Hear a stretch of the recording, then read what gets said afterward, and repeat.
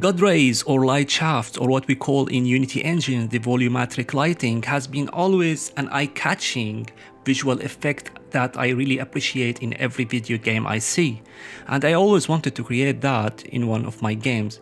Today I got the chance to try the volumetric lighting in Unity engine using the high definition rendering pipeline, the HDRP, and I'll show you step by step how to create this effect or to add it to an existing game that you're working on. This is Ramiz Al-Tabah from Binary Lunar, and let's get started.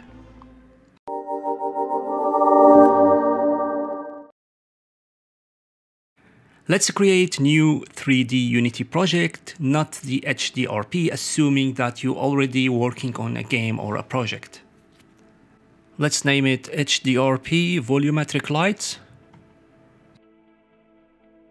Now let's go to Window Package Manager and search for the High Definition Rendering Pipeline, High Definition RP. Click Install, and once the installation has finished, an HD Render Pipeline Wizard window will pop up. Just click Fix All to adjust the current project to adapt the HDRP.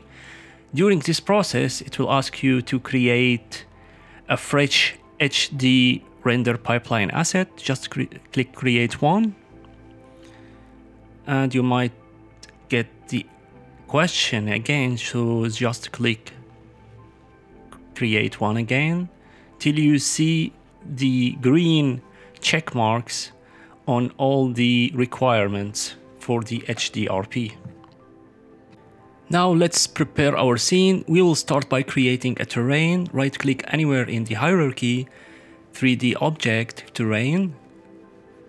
And to start, it's now black, so to start seeing it, we must increase the light intensity of the direct light to 10K.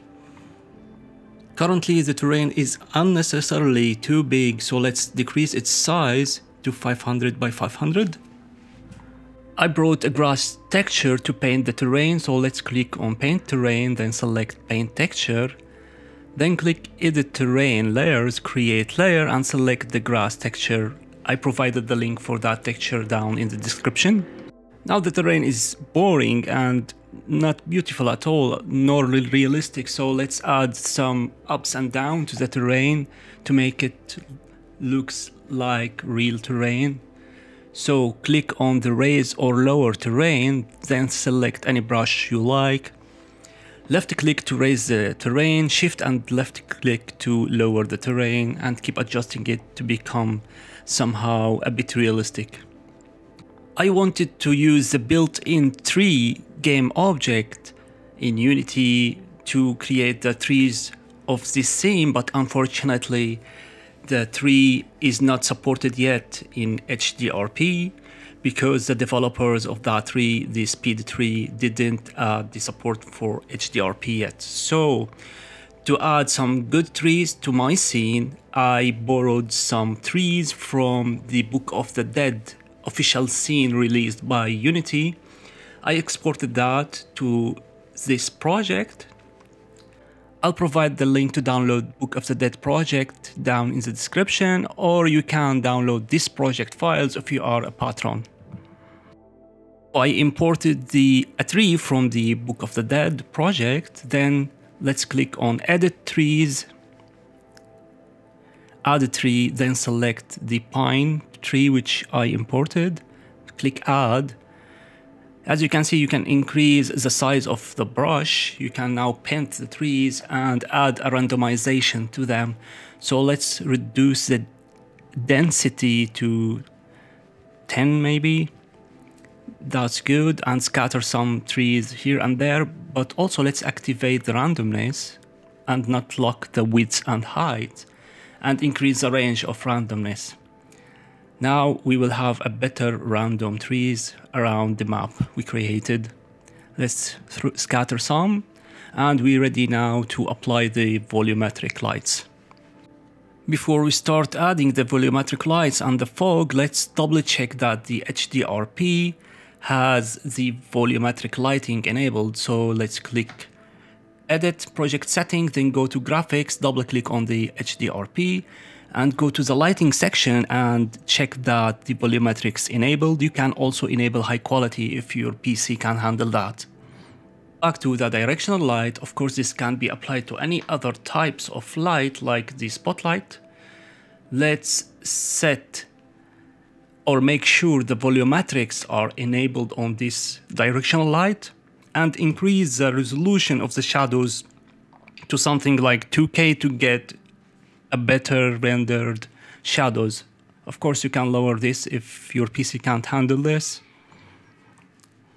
Now let's reposition the camera down so we can see the light through the trees. So let's lower the height by lowering the Y value and position it somewhere between the trees and near the ground.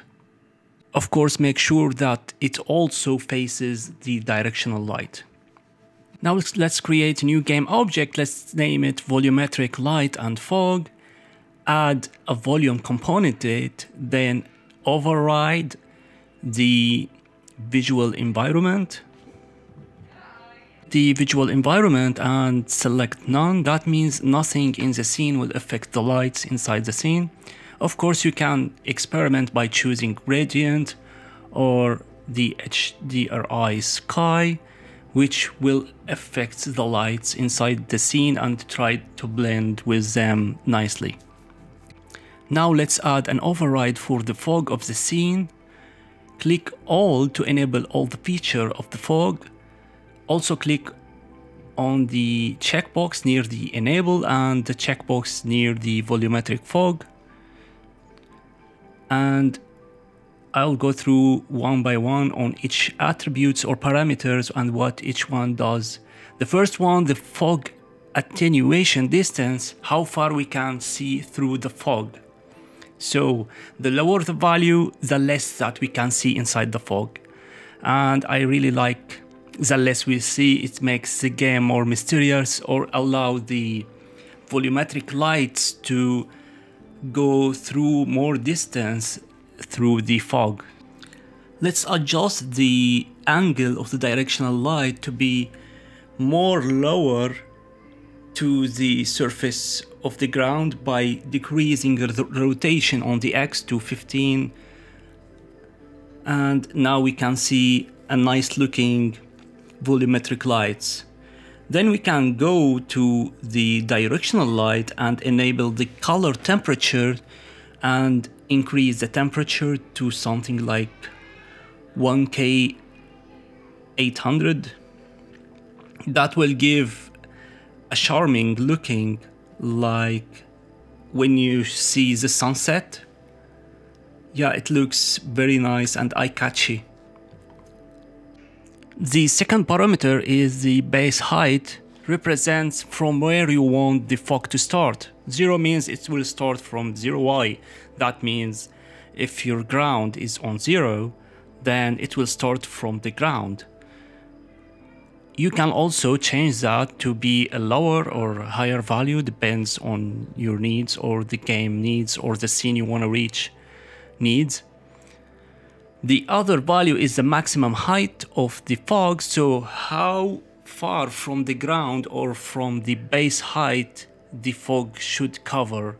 So if we set it to something like 25, as you can see, half of the camera filled with fog, the other half is free from fog, and that's it. While the final attribute, the max focus distance, how far from the camera the fog will be visible. So if we set this value to lower value, only the fog will be seen on a close distance to the camera, while the higher values, it will make the fog can be seen from far away. And of course you can change the tint or the albedo color of the fog to reach any color you desire that matches your needs. So if I change the albedo color to something bluish, multiplied with the warm color, we will reach something like yellowish. It's like the midday God rays. To see things how look like in the runtime We can add to the camera free camera script, then click play and move using the keyboard buttons and the mouse. As you can see, we're having now an eye-catchy, very nice volumetric lights that make the game look cinematic. Feel free to adjust all the settings I showed you, change the color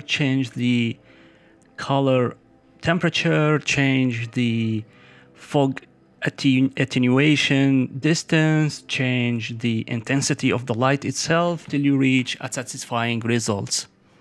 Then to spice things up, you can add a new game object, name it post-processing, and add a new volume to it, create new, then play with some overrides like the bloom. You can add bloom. Also you can lens dirt, so you can enable the texture and intensity of lens dirt. But to get some nice textures for the lens dirt, you can download the additional post-processing data from the HDRP package manager.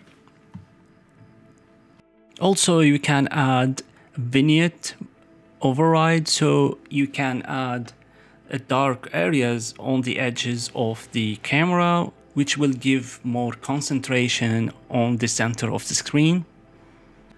And finally, I used the Cinemachine to create the cutscene that I showed you in the beginning of the video. If you are interested in learning how to create cutscenes using the Cinemachine and the timeline, I can create a dedicated video for that, so let me know if you're interested in that in the comments. So that's it for today's video. You can make your scene look alive and realistic by adding the volumetric lights to your game. Join our Discord server and let us know what you think about this video and what you suggest for the next one.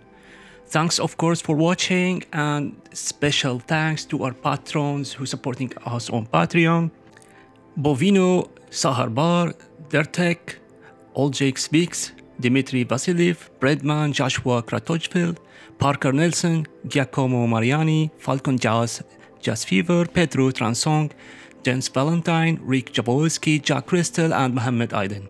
If you enjoyed watching this video, don't forget to hit like, subscribe, and the notification bell so you don't miss the next video.